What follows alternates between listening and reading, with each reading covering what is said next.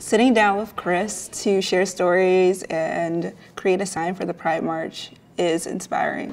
Signs are powerful because they shake things up and people react to them instantly. Hi, Kris. Loveis, so nice to meet you. Nice to meet you. So why are you excited to march this year?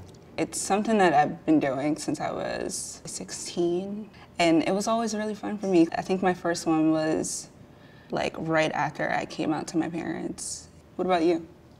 I'm out to all my friends and siblings and cousins, but I think this year, at the end of the year, I'm gonna actually tell my parents.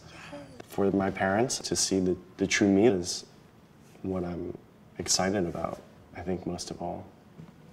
I hope the sign that I make with Kris will be a source of inspiration for others because it's all about the freedom to be who you are.